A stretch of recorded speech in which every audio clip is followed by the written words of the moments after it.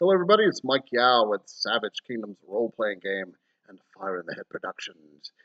Thought it was time to do another video. It's been quite a while. I don't know, it's been a week or so, but it's been a few weeks since I've done a another how-to video in the game, game system that is Savage Kingdom's third edition. Savage Kingdom in general, but right now we're on SK3 at third edition. It is different enough that I'll focus more really just on that game system. So the last few videos was I think I did a how to apply and use health and stamina in the game, and there's actions and combat. And I think there was one other which I can't recall, but this one doesn't matter. This one is actually about defense and armor, about the various defense and armor since those go together. This video shouldn't take too long. Famous last words. So again, we're in this core rule book. There's the Savage East as well supplement, but really has all the core rules in it. A few optional rules were added in the Savage East and that kind of thing. So, but really, hence why it's called the core rule book. It has all the core rules in it, as well as the stuff about the Western continent, the Gazetteer, and all the lore. Mentions a little bit some of the other places of the known world, but it focuses, as you might know, on Astagonia, which is the Western kind of European-esque continent. All right, so on page 274, I'm going to start there. This is actions and combat, which, I've been in this chapter before on some videos. That's a pretty long, fairly long chapter. It combines actions and combat as all kind of one chapter because usually the two go hand in hand, not always necessarily. You can have action scenes, which I highly suggest in your SK, in whatever tabletop role-playing games. Chase scenes are really cool, so not every action has to necessarily end up in violence, but often it does, probably 80-90% of the time, I would think. So, excuse me. Sorry about that, that was random. So in Savage Kingdoms, there is, you have two forms of defense. You have dodge and parry.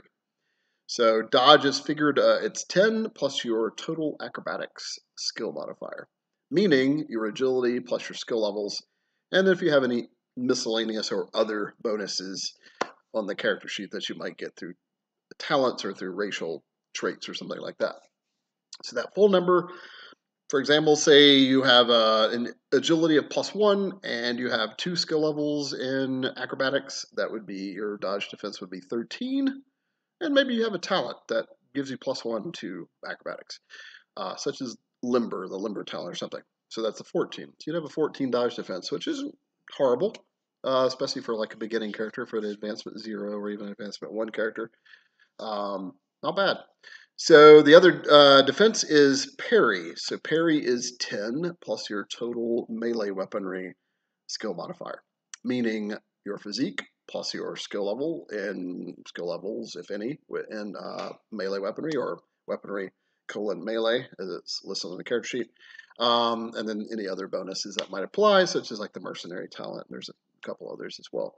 So, say for example, you have say a physique of +2. You're either a decent guy, person size, or you're a normal person that's pretty muscular. That's physique +2. And you have 1 skill level in melee weaponry, and you have a +1 other bonus. So again, we come with a 14 in this case. So let's do a different example. You have a physique of only +0, or which is average, and you say you're an advanced character and you're more of a warrior type. You've been putting a lot of points into it. You have 5 skill levels in melee weaponry and 2.2 other bonus points from various talents or racial stuff or maybe stuff you've earned in play. So that's a total of 17, right? So 10 plus 0 physique, 5 skill levels, plus the 2 other bonus of 17. And on the character sheet, and those of you who played the game, this is all simple stuff, I'm sure. It's all calculated, like it's easy to calculate. It's super simple. So in that case, you're going to have a 17, which is pretty respectable. That's a 0 advancement character could start with a 17. I've seen it a few times, but you really have to stack in that direction. Usually, it's kind of warrior type characters. You could play a non-berserker, non-soldier, whatever, and end up with almost that, but you'd have to really kind of focus on melee weaponry. So that's the beauty of the system, Savage Kingdom system. Can be a little complicated sometimes, but the payoff is that it's very robust. That's the term I always hear described about it with reviewers or just casual people talking about it. That you can do a lot with it, and that was kind of my intent. And yes, it made it game design even harder because I have to design a lot more things that cross reference and stuff like that. Because I'm not building a simple class system, although there are callings. But class systems are a little easier to design, at least for me. I think they're actually pretty easy. So you're just designing blocks and packages of things. Um, but the core system itself when you're designing a game is really kind of the hard part. But if you take the sort of the class package system, to me it's a little bit easier. Whereas this is more of a hybrid system, a skill-based system, but also a little mix of classes with the callings. And that was kind of my intent. I kind of wanted to. I got a little tired of the debate about class-based tabletop RPGs and skill-based, and I'm like, well, there's different categories, people. I mean, why don't we just go in the middle and show that that's a possibility. All right, so how do those apply? So dodge can be used in almost all circumstances. You can almost always dodge. So you can and you can dodge missiles. So range attacks go against your dodge defense.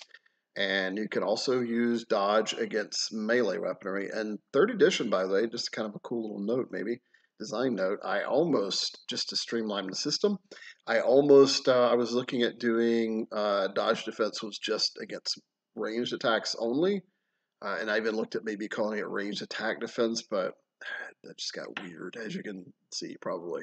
And then parry was just going to be for melee.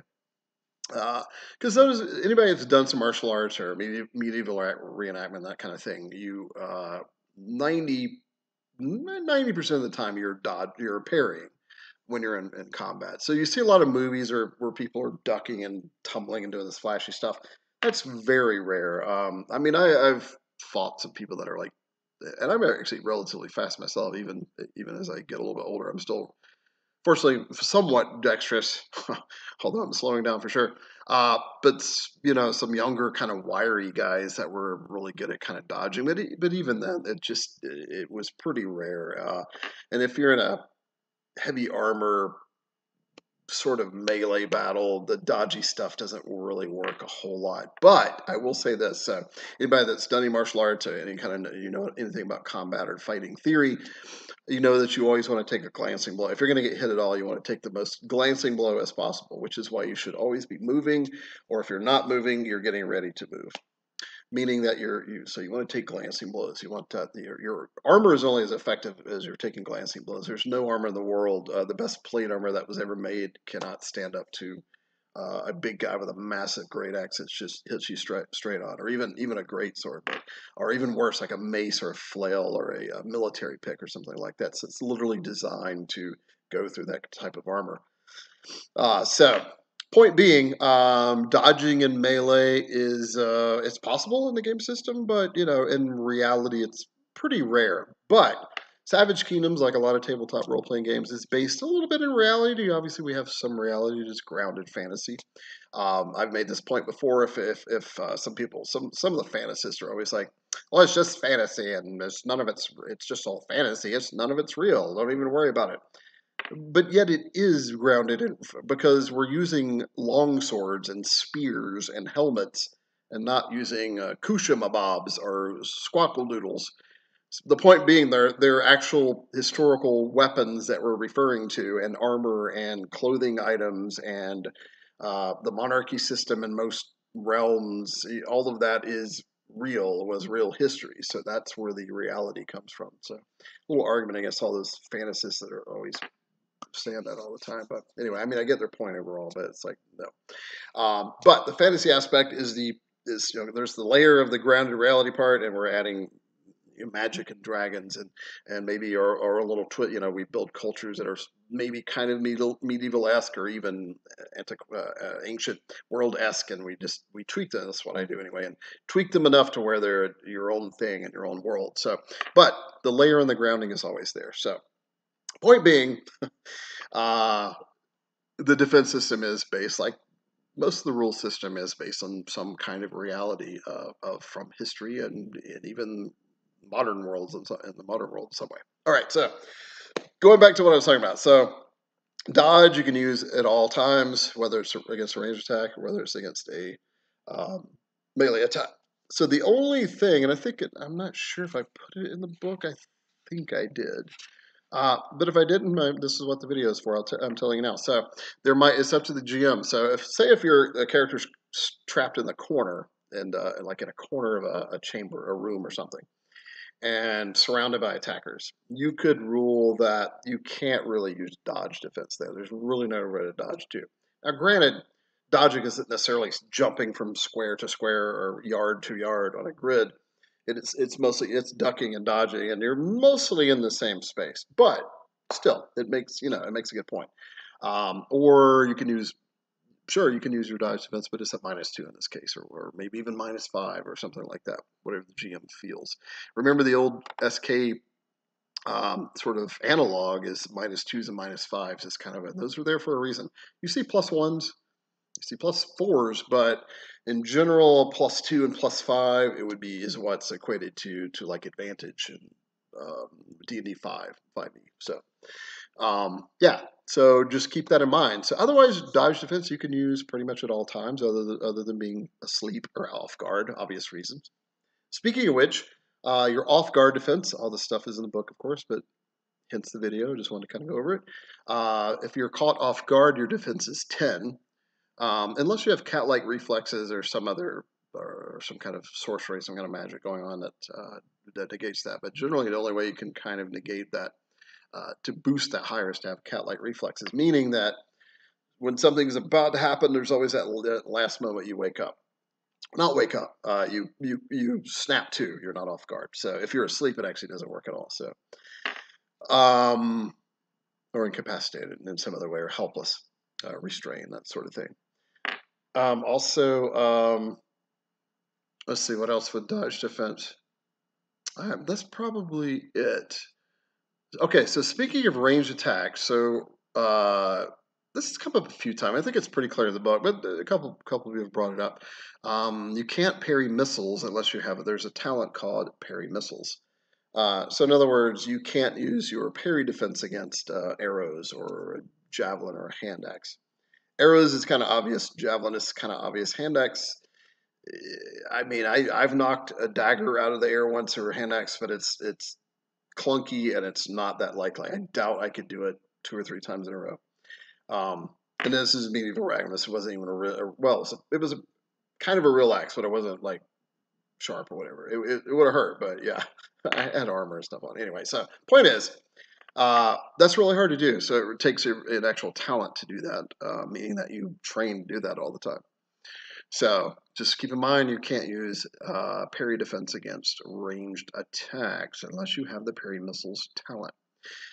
All right, speaking of continuing on parry defense, or defense parry defense, you have to have a shield or weapon in your hand in order to use it, unless you have, I think it's 7 or more skill levels in brawling, and then you can use it at a -2 penalty. So a little complicated there, a little complex, but not too bad. Meaning that if somebody's really good with their hands, brawling, martial artists, that person, those people are pretty good at parrying. But in my head, and I think reality supports this, they still would not be quite the parrier that someone with a shield and a axe or a sword or a spear or a polearm or something might have. That's just much easier to parry with. Some weapons, being weapons, actually are made to be even more defensive and made to parry almost. Axes are great to parry with because they have the hooking device and you can yank weapons out of people's hands and stuff like that. Swords are great for parrying too. That's why there's quillions and cross guards in there for when the blade slides down against your hand, that kind of stuff. And if you're a really good swordsman, you can work that as well and disarm people. So. And a shield is the very obvious device that's for parrying or blocking. So yeah, parry is usually a term that refers to as an actual weapon.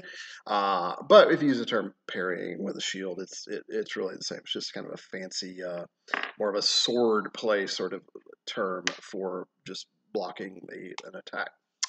The word parry is. or Parry. All right. What else can I go into? So, to review really quick, so dodge defense can be used pretty much whenever against range attacks, melee attacks, whatever, as long as you're aware and alive. Parry defense is you have to have a weapon or shield in your hand. Otherwise, you'd have to have again, without looking up, I think it's maybe 4 skill levels in brawling, but I think it's 7, and that allows you to use your brawling defense even if you're unarmed. So otherwise, you got to have at least one weapon, even just a dagger, because I've seen people that are good with daggers that can turn an attack away. Speaking of, and I'll just touch on this really before I go to armor really quick. So just to put another more kind of reality and realism kind of in fight choreographer kind of thing to this thing. So there's such thing as a soft parry and a hard parry, and they're called different things, but that's a generic term. Hard parry is when you're literally stopping a weapon. A hard parry, the weapon is stopping. It's probably pushing you back. It's probably loud. It's clanky. It's going to jar your hands depending how you catch it. But in general, that's a hard parry. A soft parry is turning a weapon kind of to the side just enough. You're almost kind of dodging at the same time. It's more of an elegant kind of finesse kind of move, or it's a very desperation move. So with a dagger, you're almost always going to use soft parries because, especially against big weapons, so you're just knocking away at enough. You might still take a nick here or there, but you're keeping it away from your vitals.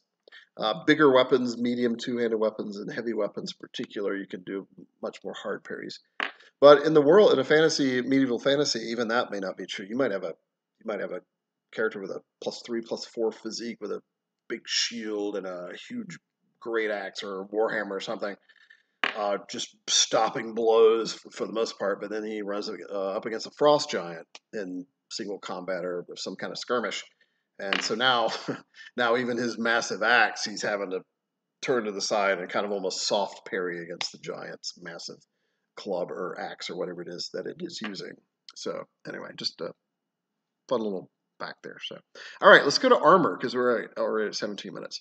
So armor is the way armor works in Savage Kingdoms. Armor, first of all, is armor. It refers to body armor as well as shields and your helmet, which is part of body armor, honestly. Anyway, so on page 274 is where action is combat. But if you go to page 270 or 261, I believe. Yeah, 261 is where armor is listed. This is in the equipment or gear and equipment section.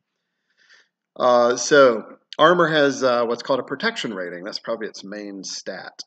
For example, soft leather or hide armor, so mostly like just furs or just like soft leather that hasn't been hardened, which is called cuir boilé, which is kind of the Roman Latin term for it.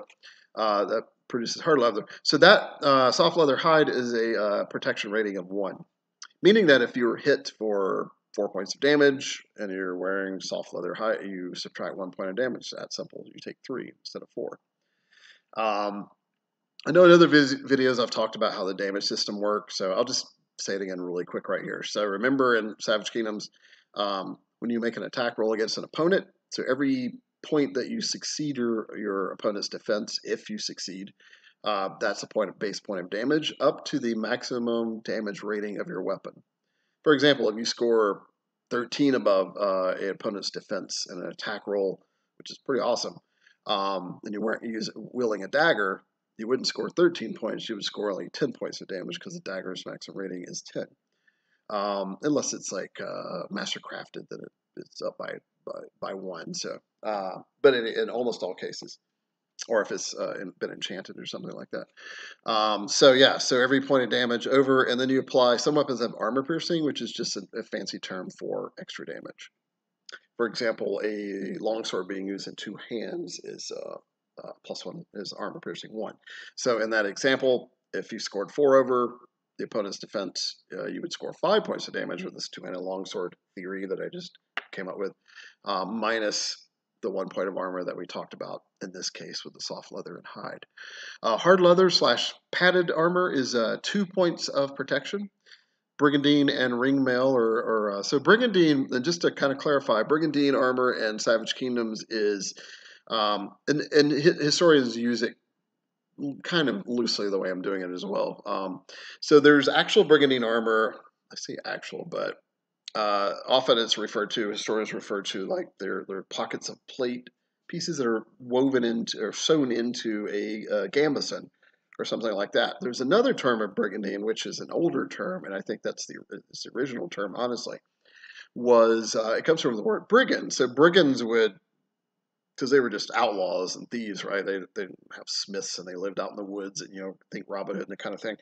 They couldn't really afford or make really good armor, so they would piecemeal armor. So a lot of it would be leather based, and they would sew like rings, or there's the studded leather thing from D&D that D&D gets a bad reputation for, because studded leather, as far as we know, didn't really exist because it really kind of defeats the purpose. But there might be a form of studded leather, be like basically metal rings that are sewn on, metal plates. If you've seen Braveheart, a lot of the Scots, particularly William Wallace, is wearing a form of brigandine armor. So brigandine is really kind of a broad term, meaning metal enhanced leather armor. Really is kind of the broad term. And that's 3 points of protection armor. A chain shirt or chainmail shirt or mail shirt is also 3. A chain hauberk, which is a full. So hauberk is a somewhat fancy term of a full suit of chainmail. That's not an accurate term. Hauberk is really the term, but if you say suit, that's fine. But this means it goes down to your knees. Generally, in this era, it's not doesn't have the footies and the mittens in the Savage Kingdoms era, thankfully, because I think that looks silly and right in art. But anyway, it's kind of the cool hauberks that they were wearing more in the Dark Ages and the early Middle Ages. And then the scale hauberk is 4 protection rating. Plate and chain is 5. So plate and chain, a reason I didn't. So you could also call it plate mail or plated mail, which D&D does. It's not really a historically accurate term, but most people know what you mean, including some actual, armor historians. The ones that aren't so hung up on every precise word would probably know what you mean. So basically, it's plate mail, plate and chain, also known as half plate. So it's a full suit of chain hauberk. And there's usually like a breastplate or several pieces, there's pauldrons and various other pieces of armor, plated pieces of armambruses and stuff. That kind of fills it out. So it's not full plate armor because we're not quite in that era, with the possible exception of next. The next thing is Duergar plate armor. So in the Savage Kingdom's world, the Duergar, fancy word for the dwarves, they don't really like, most of them don't like being called dwarves. They think that it's kind of, that's just not, they don't like it. So it's Duergar. But so they're fine. They do make a full suit of plate armor, but it takes a long time. It's really expensive. Only they really know how to do it. There's probably a few humans, maybe even smiths in the world by now that are, it's up to the game master, that might know the secrets, but I would be extremely rare. And the Duergar do not like to share a lot of their crafting secrets with the outside world. Even with those they consider allies or friends, they do take a while to kind of make friends anyway, because they live for so long, and they can be a little untrusting. And sometimes it pays off. So that's an armor rating of 6 for Duergar plate armor. Hold on, it's weird. Popped up on the screen. It wants me to reboot. Great. I don't want to do it. I think it's an update. Silly updates all the time. All right, and then we go to shields. A buckler / small shield has a protection rating of 1. A medium shield has a protection rating of 2. Large / body shield has a protection rating of 3. And sometimes we just call it armor rating. It's kind of a short form. Most people know what you're talking about. Then we go to helmets. Wearing a war cap with a chain coif. So in other words, a full metal, probably has a nose guard, doesn't necessarily. Big chain coif in the back is worth. It gives you another protection rating bonus, but only when you're wearing it with. And it says there's a note in the book, a little asterisk. Only when you're wearing it with actual body armor. So if you're just wearing a helmet and nothing else, your opponents aren't going to swing at your head. There's all this open stuff, so that's what that represents. There's all this open targeting. So it only adds to actual armor. And even if it's just soft, it was just 1 point. And then, or a war helm / full helmet also has protection rating of 1 as well. The difference being that, well, I'll get to that in a second. So speaking of differences, so each armor type Obviously, protection rating is different amongst most of them, not all of them.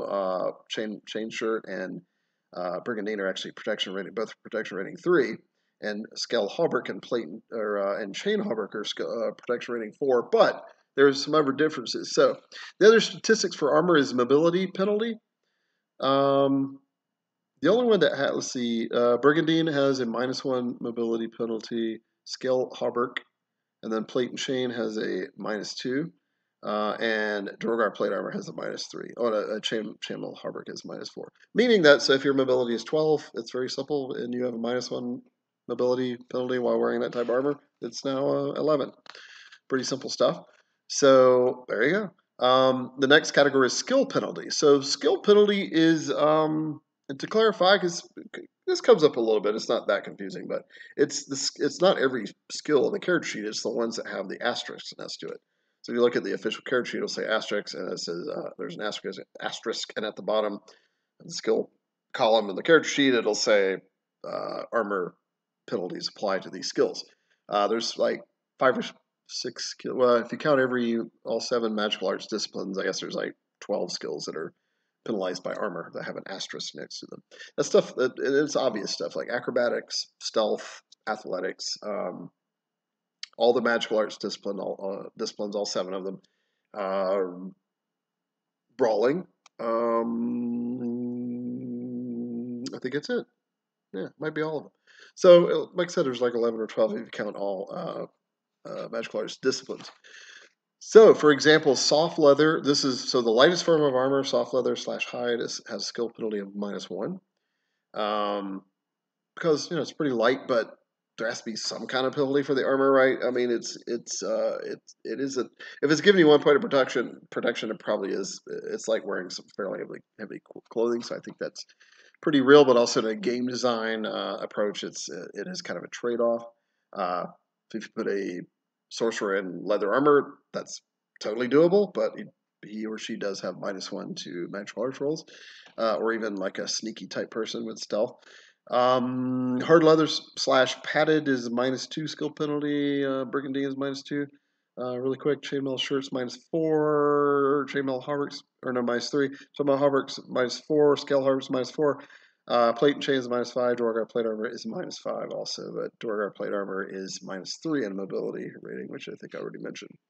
And then the cost is anywhere from soft leather armor is 10 silver pieces for just average quality, all the way up to 600 silver, which is 60 gold pieces in a silver-based economy. That's a lot of money for Duergar plate armor, and that's only if you can find someone willing to make it for you, or if it's gifted to you by the Duergar, or somebody maybe could find on an adventure.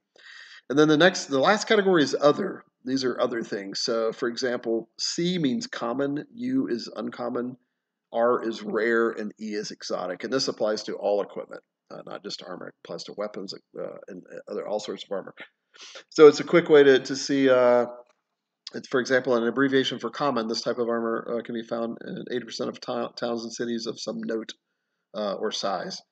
And then all the way down to exotic, which is there's only a 10% chance that item exists in even in a halfway decent sized town or city. If you go to like a massive metropolis that's a big trade mecca, then the GM is free to increase that. I definitely do, possibly up to 50% or 40% for even exotic. And then rare and uncommon kind of come in right in between those two. So, like all items, certain types of armor can be common and uncommon. So the rarest type of armor, as you might imagine, is Duergar plate armor. And there's only 2 with R's, which is rare, and that's plate and chain and scale hauberk. So everything else is either uncommon or common types of armor. All right, so bulk is also a way. Bulk is how you track. I guess I'll do a video on that at some point. But bulk is like how much weight you're carrying, how much encumbrance. So in Savage Kingdoms, instead of tracking every like pound or stone, or however fancy term you want to use for a pound, we use what's called bulk. And so bulk is generally 8 to 15 pounds. The reason it's generally because I used the example before, like a big sack of feathers probably only weighs like maybe 8 pounds, but it's definitely going to be bulk 1, maybe 2, even bulk 2. And then some things are true weight. You're carrying this massive bowling ball sized stone around. That's at least bulk 1, maybe bulk 2, but yeah, it's probably going to weigh 25 pounds. So yeah, so it's just kind of a quick way to measure things. So the only armor that has bulk is bulk 1 for brigandine / ringmail, bulk 1 for chainmail hauberk, bulk 2 for scale hauberk, um, right? Yeah, bulk 2 for plate and chain, and bulk 3, a bulk rating of 3 for Drogar plate armor. Also, a large shield is bulk 1. Right. Okay. Also, in the other category, it lists a few things like you have to have a minimum of a certain attribute to wield the weapon properly, or wear it. Weapon. I'm talking about armor. Scale hauberk, you need at least a physique of -1. Chainmail hauberk, you need a physique of at least -2, and a chain shirt, you need at least a physique of -3, which pretty much most people have. If not all characters that I've seen. Brigandine, a physique of -2 at least. Yeah, even shields, you have to have a -3 to a -1, depending if it's a buckler or a large shield. So if you don't have that, it's kind of like with weapons. So it doesn't mean you just can't wear it, you're just sitting there. But it means you get more further penalties. So I forgot what the penalty is for this. I think it doubles the. Oh no, you add the skill penalty to every skill if you're wearing armor that you don't really have the physique for. So there you go, because it's bulky as crap. All right, and there's a few other things. Oh, prestige. Prestige is a thing with certain weapons, like particularly swords. Um, that if you're carrying same with armor. So if you're carrying it or wearing that item, you get a +1 to your renown. So the only prestige armor is Duergar plate armor, as you might imagine. Not even plate and chain unless it's exceptional quality. Yeah, that's it. So, and speaking of which, prestige weapons and armor only applies if it's at least of exceptional quality or better. So there you go. What else can I think it's pretty close to being it. We're at like 32 minutes exactly. What else can I mention for armor?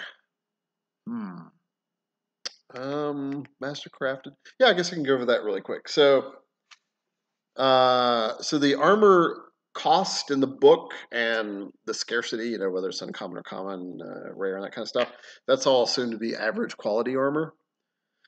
If you find some poor quality armor, like something maybe a goblin's wearing, or just some beat up old crap that's been in a tomb for 200 years, poor quality armor suffers 1 additional skill penalty and -1 protection rating if chain, shirt, or greater for the last part.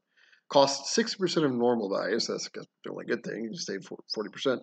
Protection rating is brought to 0. So when its protection rating is brought to 0, it means it's destroyed.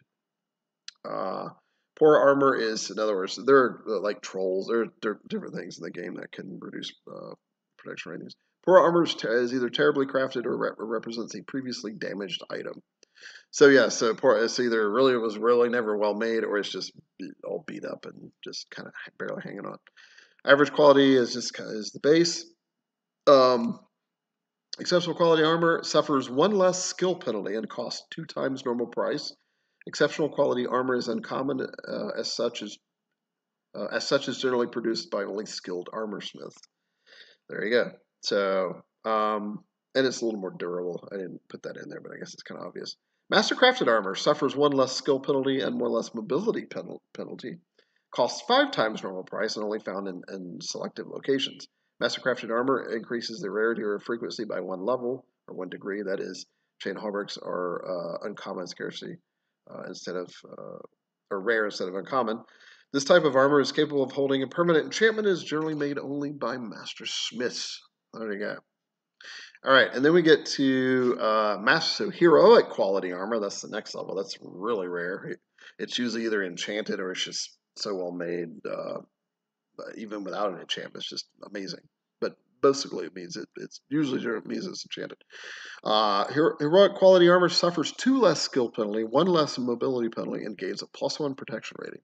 So to gain a bonus to your armor rating, has to be at least heroic quality. It costs 15 times normal cost. Normal being the average quality cost. Though essentially priceless and seldom for sale, heroic quality armor and shields and helmets are either mastercrafted items of great enchantment or armors worn or utilized by highly renowned heroes of old. The scarcity rating of heroic quality armor increases by 2 degrees. For example, an average quality, large shield rate of 0 means it's exotic instead, blah, blah, blah. All right, and then there's legendary. Legendary, which is almost unheard of. I mean, hence why it's called legendary. Legendary. Suffers 2 less skill penalty, 2 less mobility penalty, and gains a +2 protection rating. So if you can get a hold of some of that, that's awesome. These items are priceless and never for sale in the open market, if at all. Legendary armor items always have a magical characteristic or two, whether it is to provide protection from fire to the wearer, +2 the wearer's luck, or a host of other possibilities up to the game master, that's always fun to kind of craft treasure and magic items, that kind of stuff. All right, and then we go into other armor compositions, like when armor is made out of bone, or made out of bronze, or made out of sildaril, which is star metal. It's just the she term or the elven term for it, or whether it's made out of wood, whether it's sleeping in armor. But I think we're going to end here. Actually, I'll end with sleeping armor. I'm not going to go into the different armor compositions, but it is covered in the book. And right, so sleeping in armor. Sleeping armor without looking, though I am apparently, if I recall. So, yeah, you in the morning, so after a full night's sleep, when you wake up and ready to travel, and you would have all your stamina back, theoretically, if you slept all through the, long enough, or you didn't use it during the day or whatever, you would wake up in the morning with a stamina penalty equal to the armor, the skill penalty of the armor. So if you slept all night in hard leather armor, you would wake up being down 2 stamina points. So very simple. That's how it works. If you were sleeping in, say, plate and chain, right, you would be down 4. Yeah, 4 stamina. So, which isn't horrible. I've actually slept in chainmail before in real life overnight at some medieval reenactment. It might have been a LARP, but I think it was actually a medieval reenactment event. Staying kind of up on watch. It was really fun. Right? Like staying up on watch around the campfire. It was really cool. But it was a little annoying. It wasn't terrible, but it was. I was so tired though that night from running around and doing stuff that I just kind of basically fell asleep with the armor and on. So, and when I woke up, I was a little stiff, and like my shoulders were because wearing chainmail carries a lot on your shoulders unless you know how to belt it correctly. But even if you double belt it like you're supposed to, it still kind of gets, especially if you're sitting there sleeping against a tree for 6 hours like an idiot. So yeah, in other words, it was doable, but I think that's pretty fair. I felt like I was down maybe 2 stamina points, at least for the first hour or 2 of the morning. So there you go. I think that's going to about do it. I've got a cat rubbing against me, and even though they've already been fed, my wife is on her way home. And yeah, that's going to be it. This video went a little bit longer than I want, but they usually do. So hopefully that was helpful to you guys and gals. And thanks for hanging with me, and hopefully you're enjoying the videos. Please like, subscribe, and share, and all that good stuff. And I will talk to you all again soon. Bye.